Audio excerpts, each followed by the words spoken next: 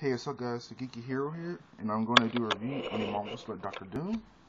And here's his little cup with the hand he came with. I'm going to give a shout out to Host Smash Production 1, Advocate 928, Spire Fan Reviews, KJ Hope, Bush Nice 10, I1 Photo, and Blowjos, and those are the only names I can remember right now. Oh, 18 Universe. Let's get into the hair articulation first. Naturally, he has some pretty standard good articulation. Because he has his hand right there, like he could be telling you something, you know, he has a gun in his hand right there. And you can actually take this off very easily. Nothing difficult about that. Just give me 1 minute. Don't know why it's like, it was easy early, now it seems like kind of difficult. Oh, there we go. That goes off. You know, his head goes up and down, which is good. Select a lot of their heads don't go up, but his head goes not all the way up, but it's old enough. The head goes down a little bit. I'll add crunch. He can bend his knees, which is good. Turn his left to right. Let me show you the easiest part.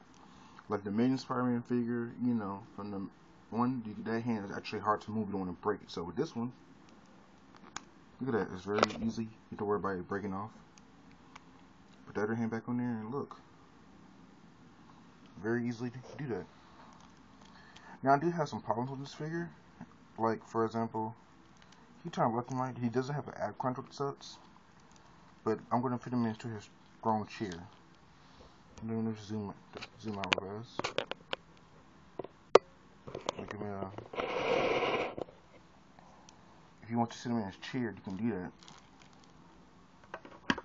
like that, which is okay.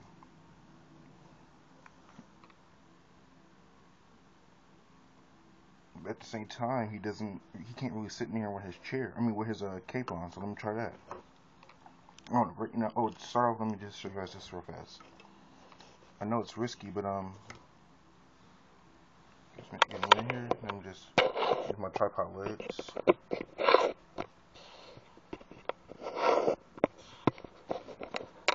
I know it's risky, but you can actually see that I actually glued it there and there. I don't know if you can see it. Let me try to zoom in.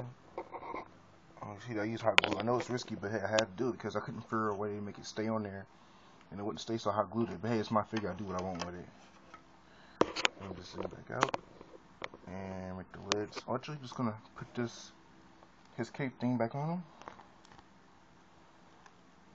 and try to sit him in his chair, but I don't think he can.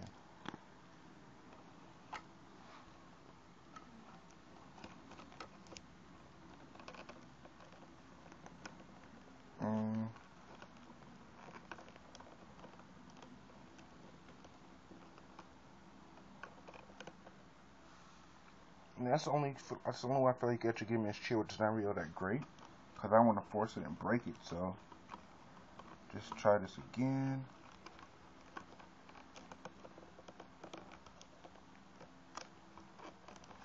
Look at this. It's actually a pretty good way you can give me a chair, actually. And that way right there was the tripod legs back to height. There we go. So it's actually a pretty good way to get him to a chair. He's not too stuck or anything, so it's actually a pretty good way to take him in a chair. So it's actually a pretty decent figure. Some okay articulations, but that's what they don't really have that best articulation. But yes, that's my review on it. It's your boy Geeky Hero, and don't forget to comment, subscribe, and people I mentioned, excuse me, please add in the description right down here below. And peace.